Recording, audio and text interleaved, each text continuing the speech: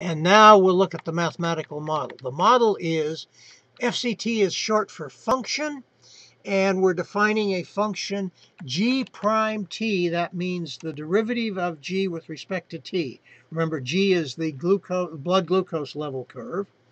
So this is a differential equation. This is a derivative of g, and it's equal to minus P1. Minus means the amount of glucose in the blood is going down, given by a term P1 times the value g of t minus gb. This is nothing but the excess glucose with respect to the basal glucose. So if you have an increase in glucose, this says reduce that increase proportional to the amount of increase itself. And also the blood glucose is diminished by a rate which says reduce the g of t by an amount proportional to the amount of insulin, or not insulin, the amount of now, what was X? Was X insulin or was it glucose? Can't remember, but I'll go back quickly and take a peek. Insulin. So also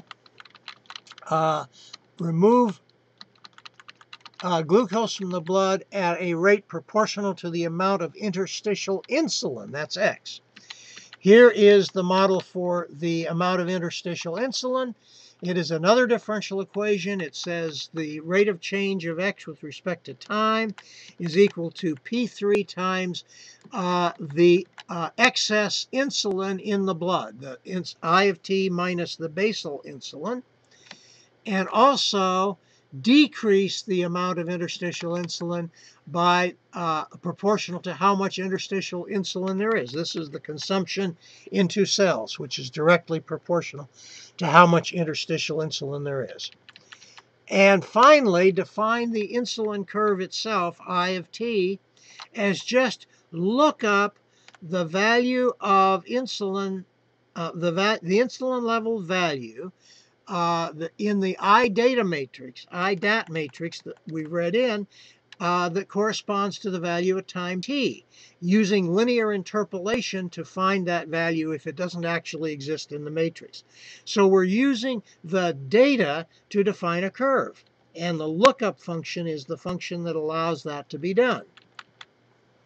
Now we have another differential equation which is commented, /*/, which is a model for insulin in the blood that we're not talking about right now. The next two statements of importance is define the initial conditions for our minimal model, and that is that at time 0 you have G0 units of glucose in the blood, and at time 0 you have 0 units of insulin in the interstitial space. And now we proceed. And note, by the way, that this model has no physiological value. It does not describe anything related to how insulin and glucose are actually transported and used in the various pathways that have been studied. But it's a very useful phenomenological model that can describe the response of a patient to a bolus and give us several measures of interest. Okay, so here we set the value GB, the basal glucose, and we do that by taking the last row of the data matrix, 180-minute value. Remember, M is the number of rows, and in column 2 is the glucose value. So this takes that last glucose value. This takes the last insulin value from the data and uses that as basal insulin in the blood. Now, in our model, the unknown parameters are P1, P2, P3, and G0. G0, you may remember, is an initial condition, but we can fit for that. And the first thing we do is to find some weight functions, not functions, a weight function that says how important each glucose measurement is. And basically we say the weight to assign the ith measurement is 1 divided by a certain multiple of the measurement itself. So it's like saying the error in the data is proportional to the data value. And notice that if you're less than time 8, we use the weight 0 because we don't want to catch any data points on the rise. We're only handling a model which describes the decay of glucose. And then we compute the weight values. Ws is equal to the weight function computed on the list of times 1 through m. Not the list of times, the list of indices 1 through m, which gives us a weight for every data point. We define a set of constraints, Q, which merely says all our parameters must be positive. And we pick some more guesses. P1 we guess is going to be 0.0399.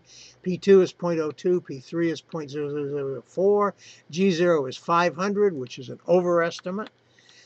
And we fit the model to the data with the fit statement. So the fit statement says fit to find P1, P2, P3, and G0 by fitting the function G, which is only known by solving differential equations, to the data matrix GDAT, the data points, with the weights WS for each point, honoring the constraints Q.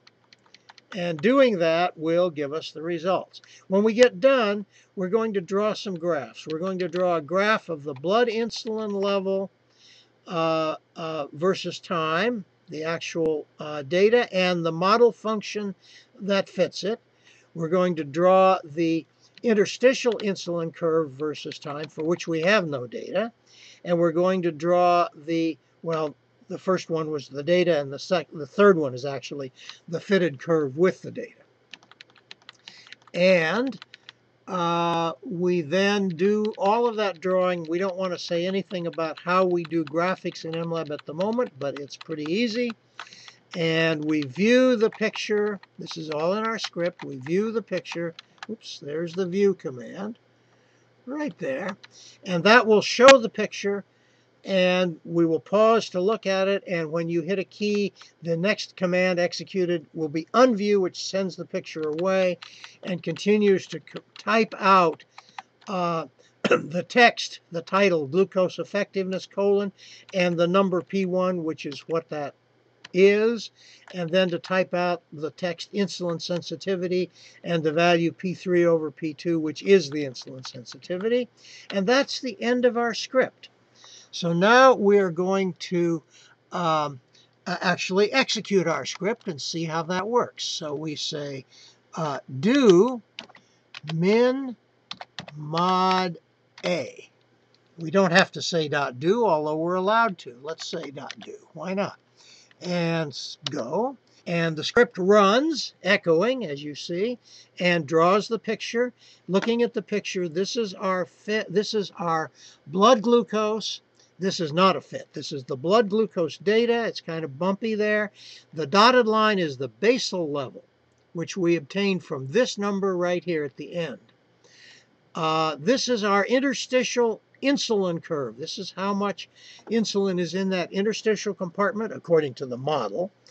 And this is the actual data, again, showing only the points without a straight line connecting them, and showing the fit curve given by the model. Again, our basal level is showing there. Having looked at this picture for a while, let's make it a little bigger so you can really see it. There we are. And there is, again, our glucose data, and there's the fit of our data with our model. And now that we've finished that, let's just go over here and hit a key, enter key, and the picture goes away. Remember, the unview command was executed. And we type out these two numbers, P1 and P3 over P2 is, it can't say that, so it just says equal 2.4 times 10 to the minus 4. That's that E minus 4 means times 10 to the minus 4. And we have just finished running the minimal model on this particular data set that we have looked at.